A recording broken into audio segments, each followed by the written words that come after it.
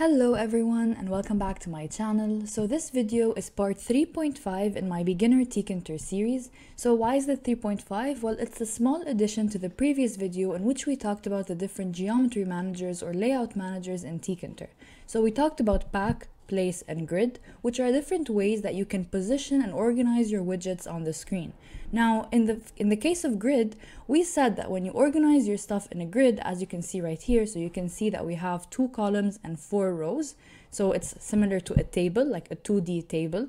Well, in the case of grid, if you resize it, it's not responsive. So your stuff will remain in sort of the top left corner of the screen and it will not expand or it will not be centered in the screen as you resize your window. So you can see even if we resize it like this, or like that, you can see it's not responsive. So in this video, I'm going to show you 2 different ways in which you can make your grid responsive and make it respond to the resizing of the window. Alright, so without further ado, let's get started. So the first method I'm going to show you is as follows. I'm just going to add these few lines of code, and actually for now, I'm going to comment them out and just use them for reference, and I'm going to show you step by step how this works. Alright, so we have this line of code right here. So this is what we will be using to make our grid responsive. So this is something called grid_row configure, and we have a very similar one, which is grid_column configure, as you can see right here, but we'll get to that in a minute.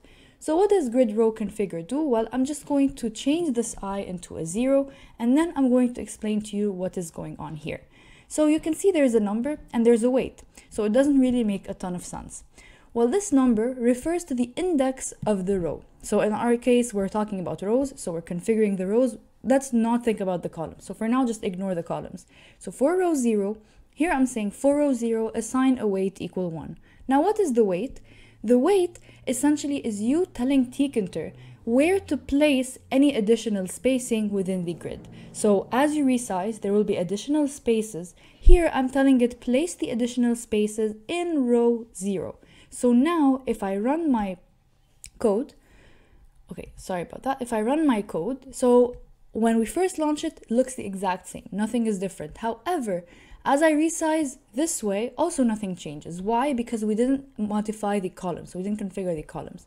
However, if I resize down there, or if I resize the entire window, you can see that the row 0, which is the first row, takes up the most amount of space. So any additional space found in the rows, so found when you expand vertically, this will be added to row 0 because its weight is 1. Now, what does weight 1 really mean? Well, the thing is, by default, all your rows have a weight of 0. And weight is sort of proportional to each other.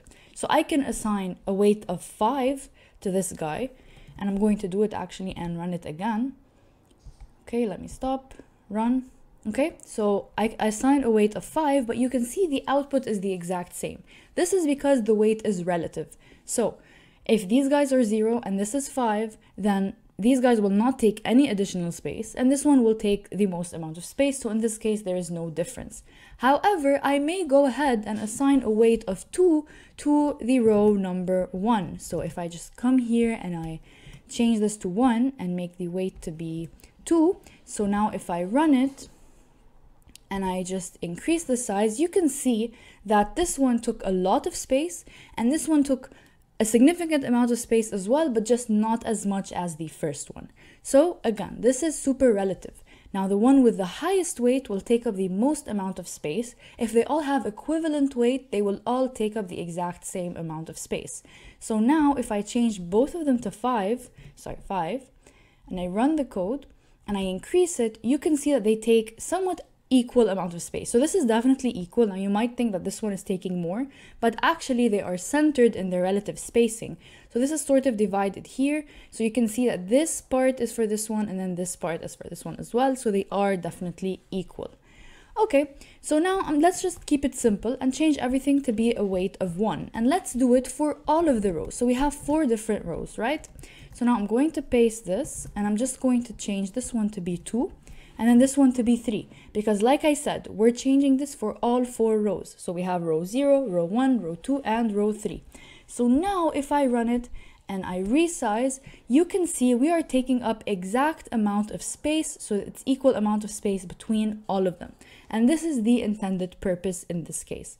Now I can do the same for columns, because as you can see, they're staying sort of in the same column zone. They're not expanding column wise. So the way I do it is simply using the column configure function, which is very similar to row configure. You also have to assign weights.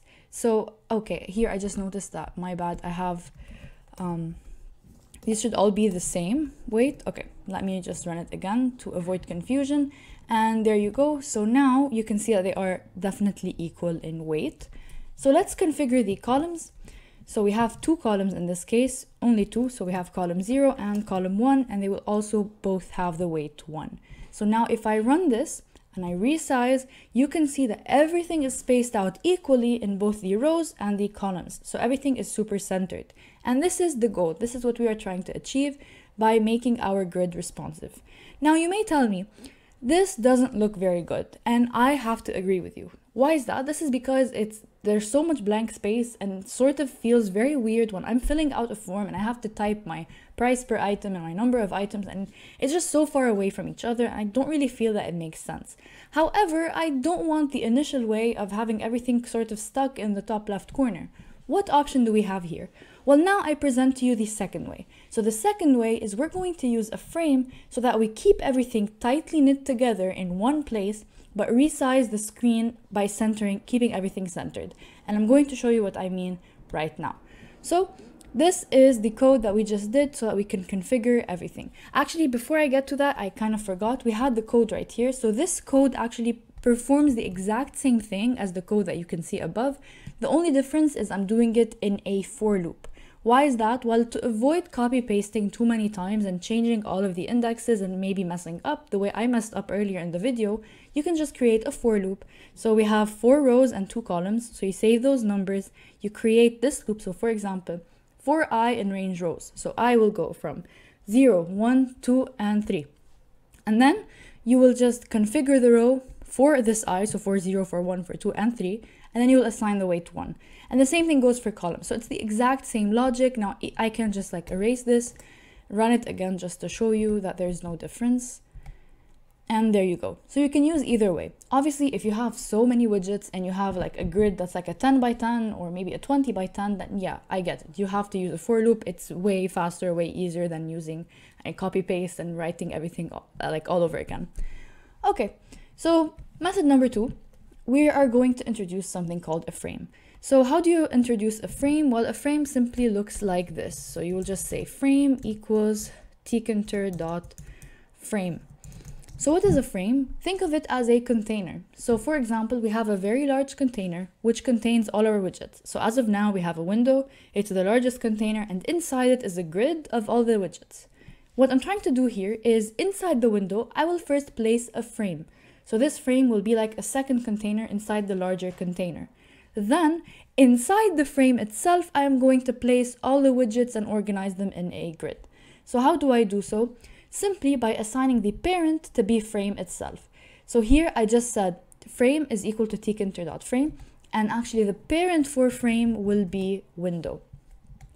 All right.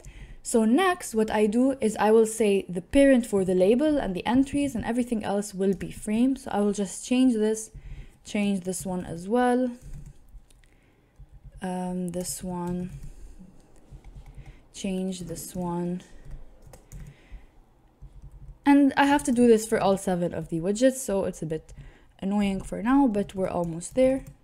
Okay, and this is the final one. So I just changed the parent to be frame. So again, what am I doing here? I'm assigning all my widgets, placing them inside the frame, and then placing the frame itself inside the window. So we talked a bit about the hierarchy in the first video of the series when we explained widgets and sort of the root window and how things work in Tkinter.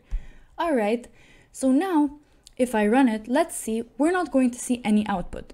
Why is that? This is because I placed everything inside the frame. However, I didn't really place the frame in the window. What do we mean by this? Well, we know in Tkinter, there are always two steps to add any widget to your screen. First, you create it like this. So like the way we do tkinter.label. And second, you have to use place or grid or pack to actually add it to your screen. So I'm just going to say frame pack, and I'm going to explain why we use pack and not grid in a second. But let me run and show you the output. So now, same output as usual, but now if I come here and I resize it, you can see that it stays centered in the top center of the screen. Now I can resize it to the maximum and it remains in the top center. So here you have another method. Maybe to you this looks better than the first case. Maybe this is what you want. Or maybe when you're developing your app, you want what we had in the first case. So this is up to you. My responsibility is to show you both ways you can make this responsive and resizable. But which one you choose is up to you. Alright, so now this is what we did. Now how did this work? Well, we placed everything. We placed our grid inside the frame. So the frame is a container. But then the container itself, how did we place it on the screen? We used pack. Pack by default is responsive. It will keep everything inside blocks, and then these blocks will be centered and spaced out according to the available space on the screen. So this is a very good option that you can use if you want to keep your stuff tightly knit together, and then just when you resize, you just introduce extra space. Now, of course, you can add extra spacing here, you can space the stuff out initially, but essentially what we're doing here, when you add this frame, you're keeping everything in the same position that it was when you had the screen to be smaller. So that's really it for this video. I hope you enjoyed and I hope you found it useful. Do let me know which one of the two methods you are more interested in, and yeah, I'll see you in the next one. Bye bye.